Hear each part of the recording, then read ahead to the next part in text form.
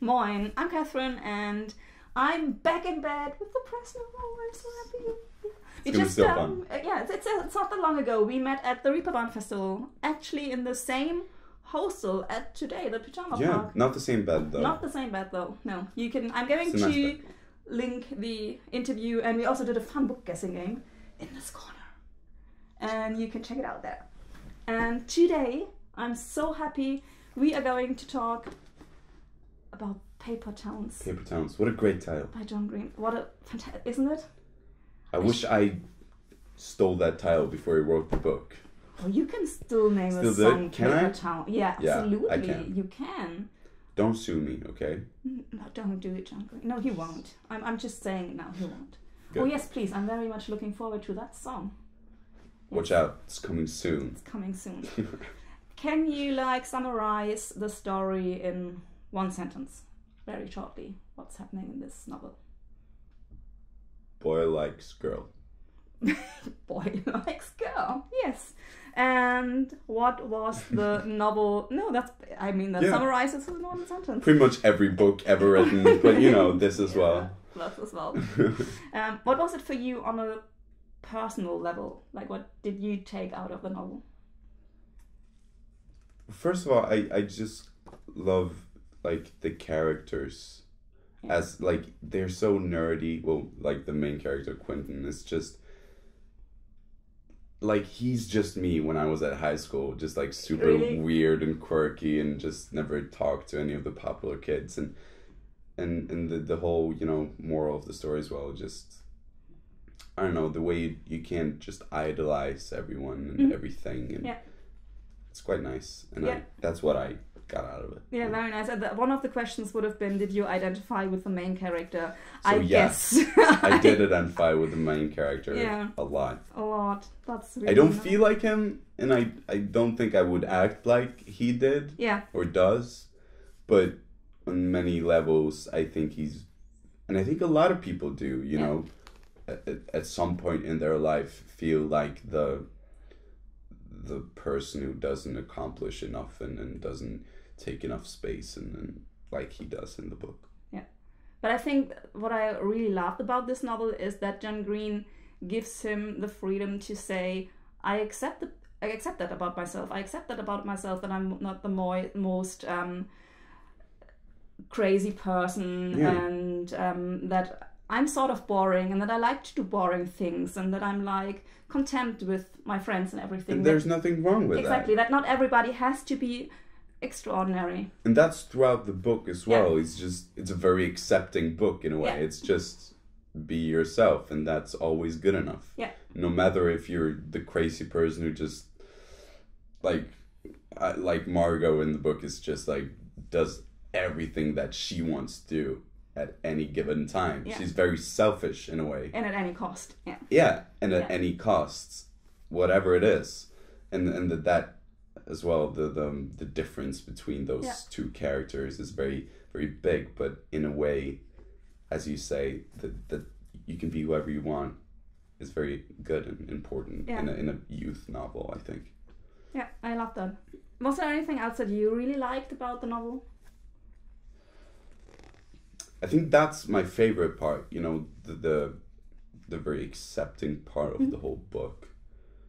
And the characters. I love the characters. Yeah, the characters are fantastic. Yeah, it's so good. And not to go too specific or anything, but the Sea World break. Yes. I love that part. Yeah. Where they it's just a dance, and it's just, I don't know, it feels very relieving when it comes. Yeah. And I like that. Yeah. There are a few of adventures in this novel. Very, very. It's a very weird book. There's a lot of weird shit going on, but it's just an adventure. Yeah. And it's really, really good. John Green is amazing. Amazing. Yeah.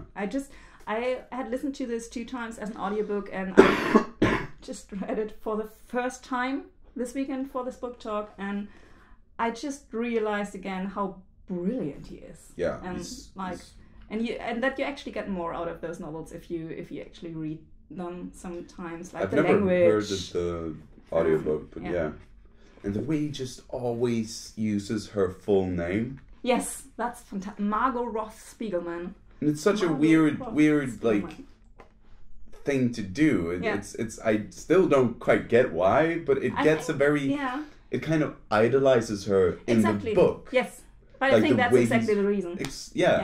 It's such a good way, like for him, just to make us idolize her as well, not just the main character idolizing her. Yeah, she becomes kind of a mythical person, and she is definitely in the book. It's really But I love that she's also going to be like demystified, and that he plays a lot with identity. I love that very, very much. There's a German novel called Stiller. The English title is I'm Not Stiller by Max Frisch. Totally different story, but the main thing is it how not boy you like her? No, but in a way it actually is. It actually is in a way. It actually is, but it's also about like how you get fixed on this one personality thing, and how this like also puts you in a cage. What's happening to Margot in this novel, that she like has to break out of this idealized person she has become. And I also very much love this about the novel. Was there anything that annoyed you?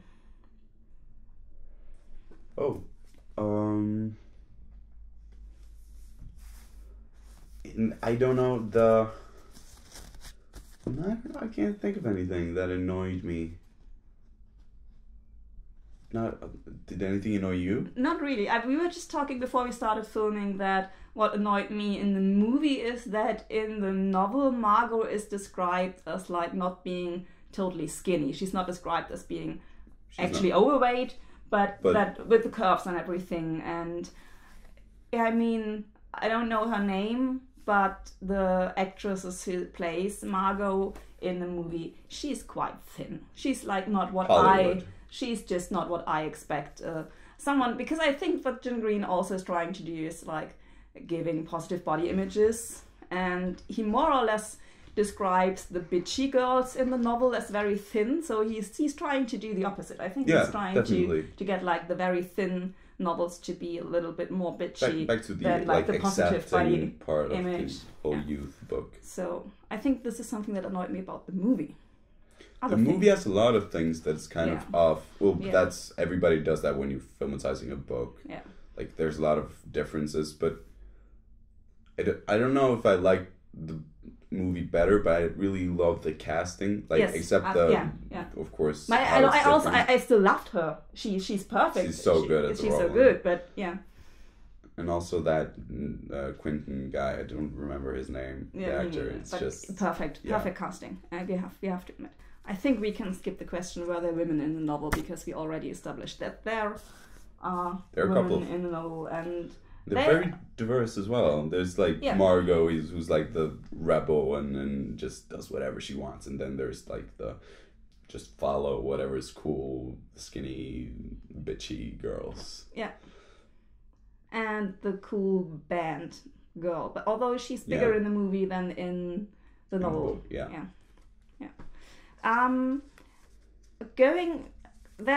A big part of the novel is like Quentin's, the main character's two male best friends. They want to go, one of them desperately wants to go to the prom, and the other one is going to prom with his girlfriend. And what I was kind of asking myself is, do you have proms in Norway? Like American movie proms? More and more because of American movies, kind of.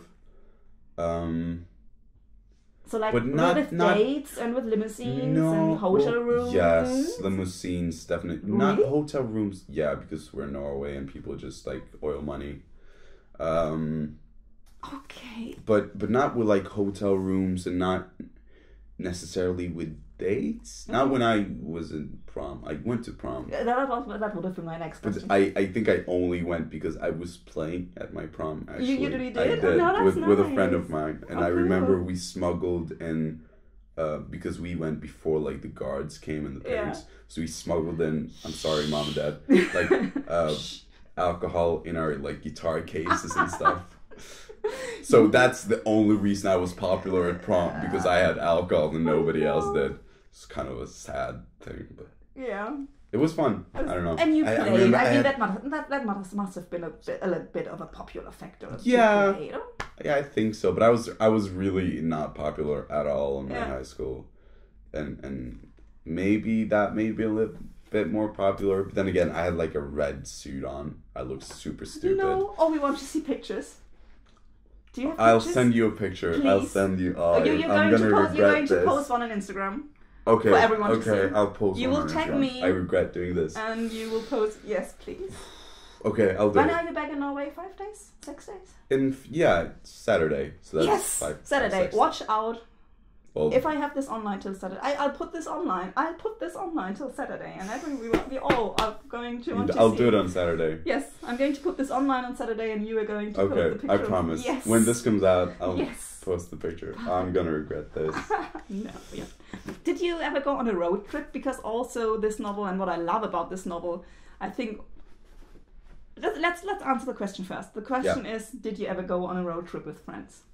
Not the super American way they do it here, where it's like, but yes, I have been driving with friends, but not like for a long time. We didn't really have a destination, but I love being on a road trip. Like you just feel so free. You just have a car and you can go wherever you want, and you can stop wherever you want to see the scenery or buy snacks or whatever. Yeah. It's a very, very nice feeling. Like, because this is like one of my favorite scenes. They have a time limit to get somewhere in the novel, and Quentin with his friends, and then there's this scene they like had to plan out how they will get there in time, and so Radar, his best friend, mapped out how long they could stop, how often they could stop, and they like have to plan the whole stop at the gas station. Yeah, with like totally the list through, like of what who's they're going gonna buy. to buy what. And this is such a strong moment. Yeah. I love this so much. And when they buy the wrong, they buy. What's the fourth food group? Oh, crackers. And then of course the fourth food group would have been vegetables and Jesus, I don't even. What's Obst in English? Fruits. Thank you. Fruits. I know German. So that's lovely. Yeah, it's so good. One last question. You already mentioned the SeaWorld break in. It's like I think we're not spoiling too much if we say that there is a scene at the beginning of the movie where Margot like convinces Quentin to go on a crazy adventure with her. And they do a lot of weird, stupid, funny stuff. But one of them, they break into a SeaWorld. Did you ever do something like that, like break into something at night that was closed? Again, mom and dad. I'm never gonna show this to them.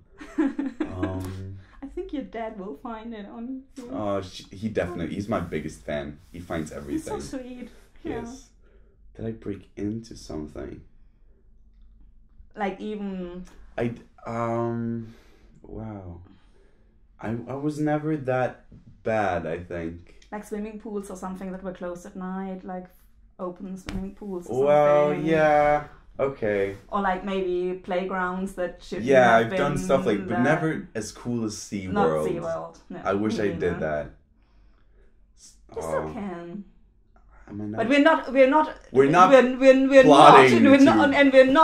not trying to say everyone that do not please do. Jeez, what are we doing here?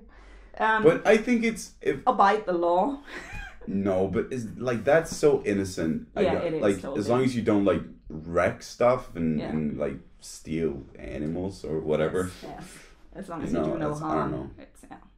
It's still we're not telling anyone to do anything, do we? No.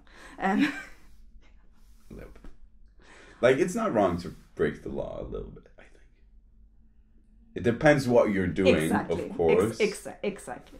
But if it's innocent and not harming anyone, then why not? There were so many little things, and we're just going to say now again. Can you hold up the novel again? Do read Paper Towns by John Green because it's such a fantastic. I took a lot of notes because I don't like to write in my books because there were so many wonderful small things Yeah, there's a lot of good details in this, and there's also a good movie. Yeah. So. Oh yeah, one thing that I also forgot was like there's one scene where I think someone is like forcing, like the bullies are forcing Quentin to say he's a faggot, and then it's just a small part in the novel, but it's like that Quentin explains that he doesn't think that you should call someone a faggot, but on the other hand that being gay is nothing to be used as a curse word or anything. Yeah. And I love that John Green also is trying to get things like this, even if it's just in one sentence somewhere in the novel. It's just that makes it a really good youth novel, Yeah. which I would say it definitely is. But it doesn't mean you can't enjoy it as an adult either. Exactly. But it just accepts everyone, as we've been talking about. It's very just like, and as it you said, advocates acceptance. It advocates. It Definitely. actually. Yeah, definitely. Yeah. And it's in it not like a pushy way. No. Not like he's not trying to make a huge deal out of it, but it just comes so natural and in small bits and pieces, which is great. Okay, once again, John Green, Paper Towns. And do you remember the last time we're going to do this? And we're going to say, don't forget. Don't forget. Support your local book dealer. Thank Good. you so much. Bye. Moin, I'm Katrin and I'm in bed with dePresno. Hi. Hi, so good to be here with you. Thank you. We're at the Rainbow Bar Festival. Yeah. Yeah, exciting. And the perfect question to that is, what happened last night?